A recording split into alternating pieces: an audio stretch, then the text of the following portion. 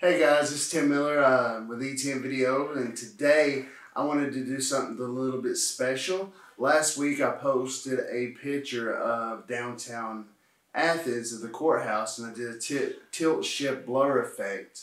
And I thought it would be fun to show you how I did that, to also go over a little bit of my process when I'm editing aerial photography in Lightroom. Uh, so you guys are still awesome. You guys are still great. And I just figured this would be a fun video to do. So I hope you enjoy. It goes a little long, but it's very informative.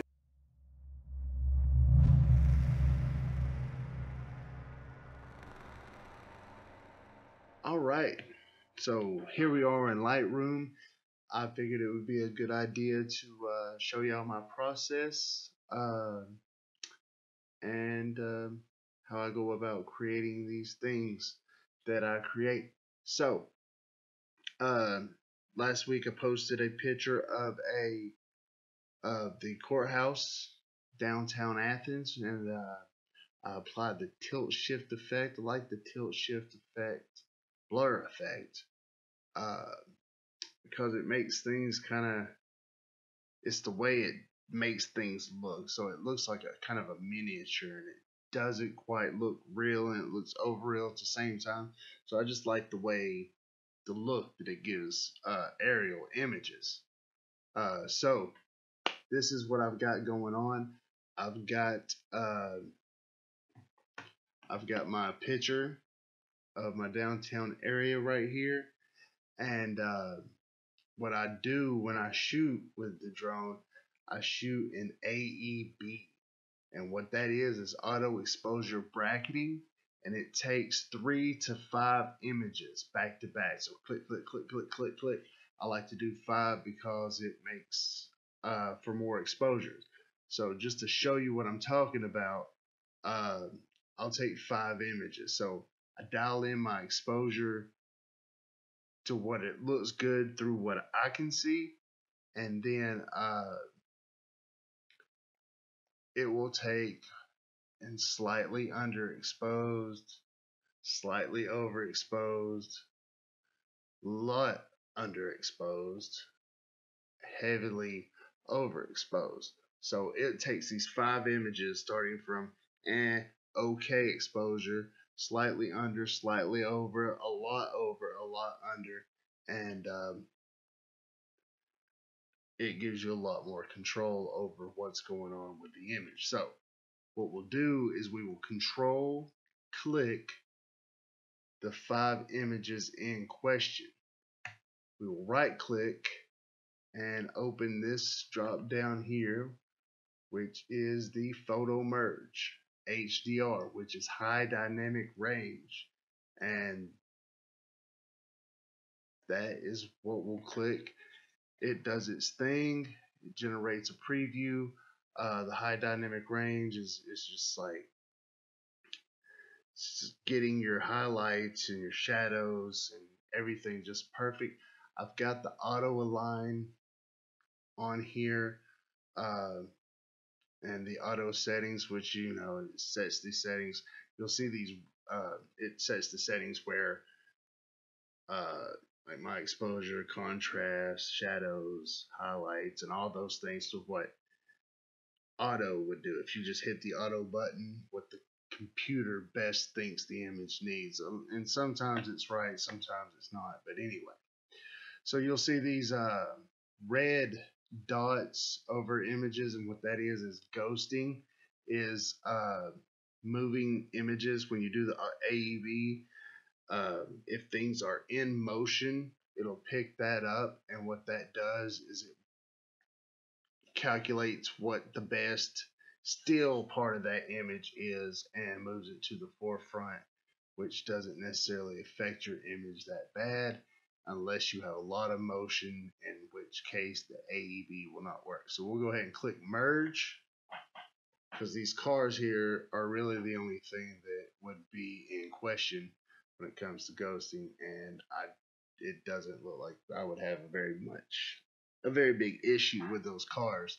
So that's cool. And here we go.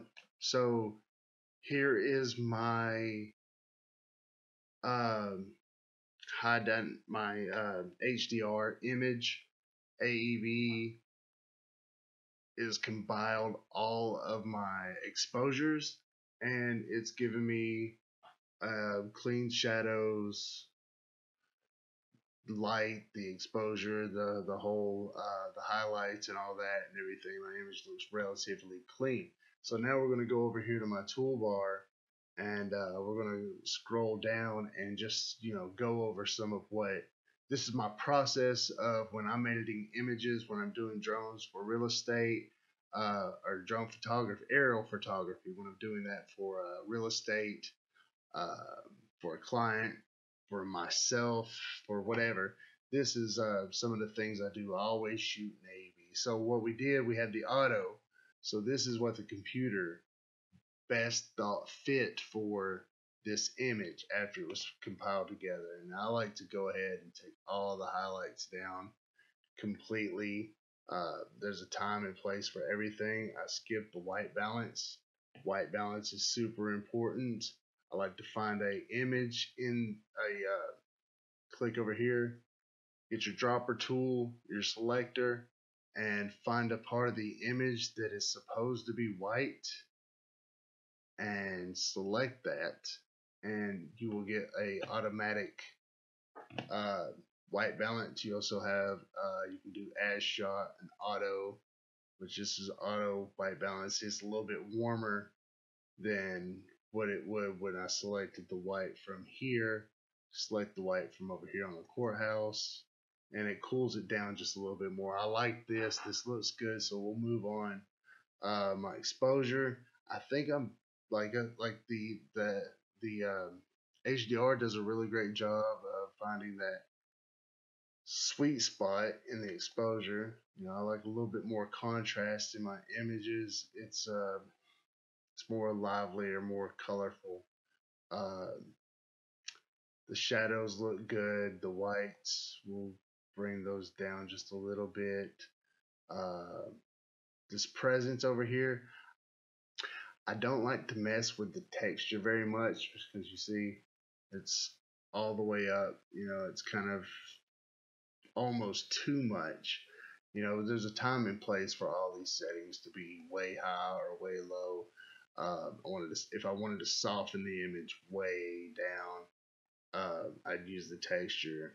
I use some of the brushes and the spot removal, the red eye, all these things, the gradient filters, radio. If I wanted to like control a certain spot of the image, I could. And da da da. If I wanted to get rid of these cars altogether, I could. But that's a different tutorial.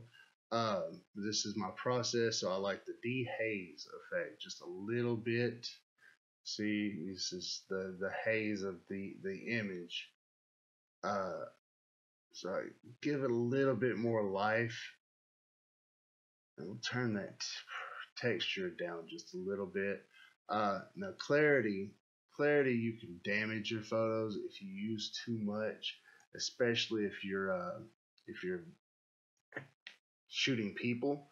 I find that it kind of blacks out the eyes a little bit and kind of ruins the image, in my opinion. Some cases you may want to use a lot of clarity. I'm not going to mess with the tone curves because that's a different animal all by itself. You can do a lot of crazy things when you mess with the curves, uh, but that would be another tutorial all itself. I'm not going to mess with colors or none of that. The highlights. We are going to add some sharpening. We're going to bring that up just a little bit. Uh, cool thing about sharpening is if you're on a PC, you can hit Alt. There's a Mac button. I don't use Mac, but you hit Alt and hit the slider, and you'll notice it goes gray, and that's the areas that are being affected by the sharpening. So you get my radius here, and bring that all the way up, and I can see what that touches, and that's really cool. The detail, see what it affects and what it doesn't affect, uh, and it makes using the selector so much. So I like to bring the masking all the way up because you see how it gets my lines and everything just right. Uh, Noise reduction, uh, all this, I don't really use that unless necessary. So we're just going to skip that. I'm going to click these two here. Chromatic, I can't stand this word. I always mispronounce it. Aberration. The chromatic aberration is so if I had like a lot of light or a lot of color that's bleeding through my image, that would help pull that up. But this profile corrections is I click this, the Lightroom recognizes that I shot it with a DJI Phantom 3. It picks the camera. It finds everything that uh, best suited for my lens, and it corrects that. So, straightens out all these other unnecessary things. So you can see it change again, kind of like flattens it out, so it's not all round. It kind of flattens out the image. So those are kind of the basic things that I like to use. Just a quick rundown of what you can do with those.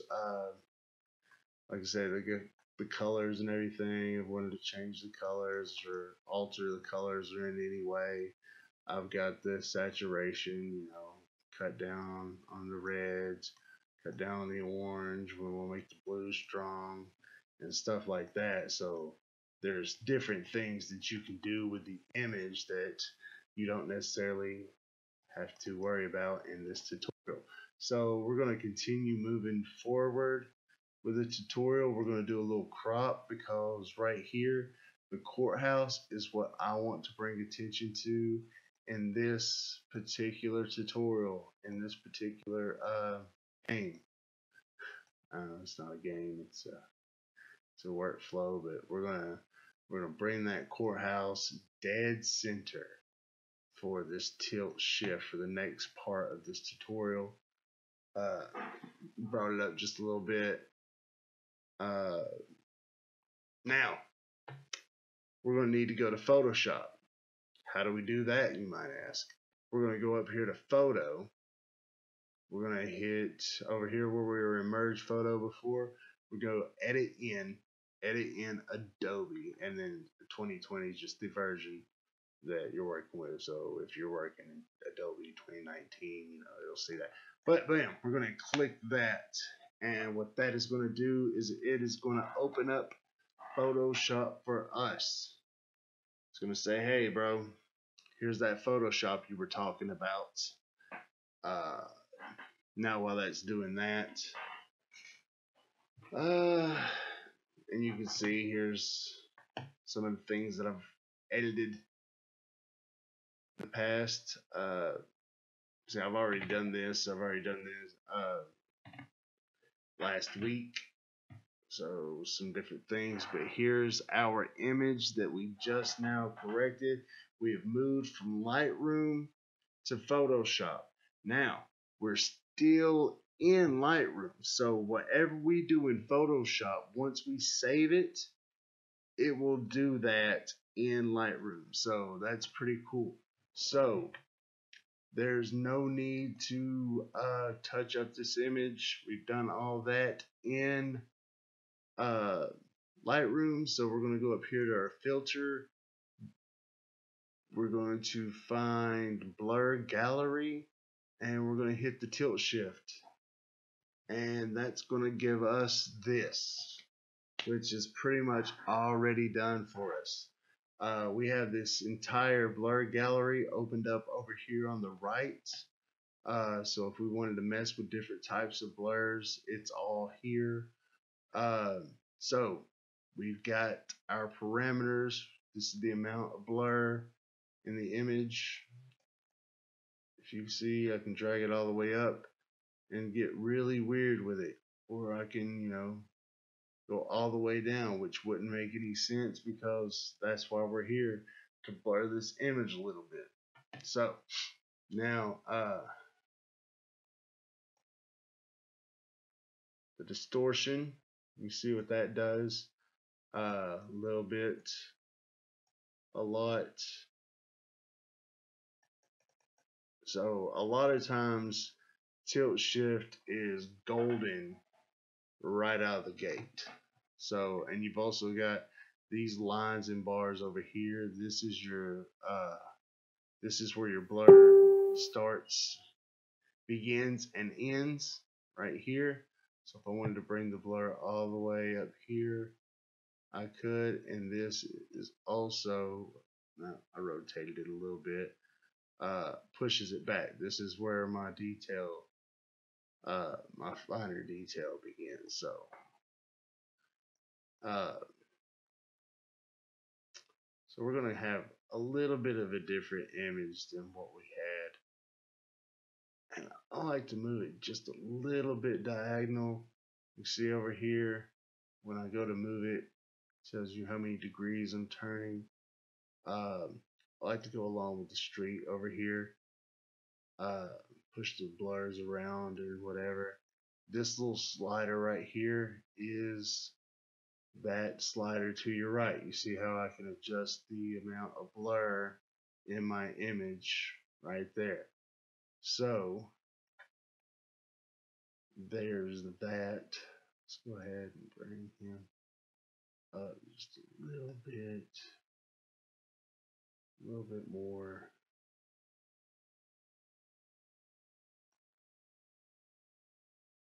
This way. Alright, so the tilt shift is pretty much solid right out of the gate, but I like to, you know, mess with it, explore, see what it does, see how I can make it happen, and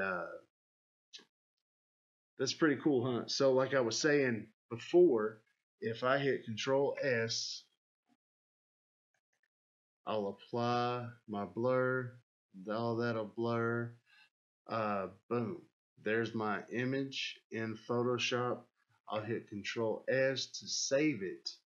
And what that will do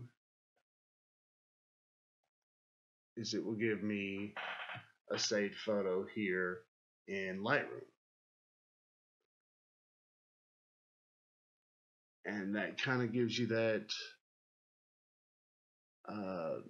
train station, like the miniature model town look, which I think is really, really cool.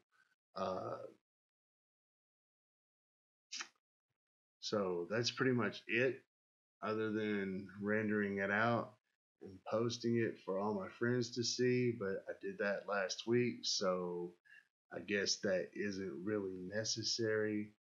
But I think this may be a better tilt shift than what I previously posted. And but yeah, if you like this tutorial, if it was helpful at all, or if you just enjoy seeing the process, uh, give me a thumbs up. And I might do this, you know, in between, you know, just show you my process, show you what I've learned, show you some of the programs here. Like, you've got so much that you can do in Lightroom that you can make the images look so much better uh, than before. You can do so much to the images that it's just really insane the amount of control you have over an image inside of Lightroom. So if you like this tutorial, let me know, and we can do more. I would love to do more tutorials for you guys and let you see my process, see what's going on. But I am a licensed drone pilot, so if you know anybody that would benefit from aerial photography, pass this video along. Let them know that I fly professionally. I'm licensed and insured. Two very important things to have in a drone pilot. So, well, I'll let you get on with your lives. You guys are awesome. You guys are fantastic. Let me know what's going on in your life. Let me know how things are going, and we'll see y'all next week.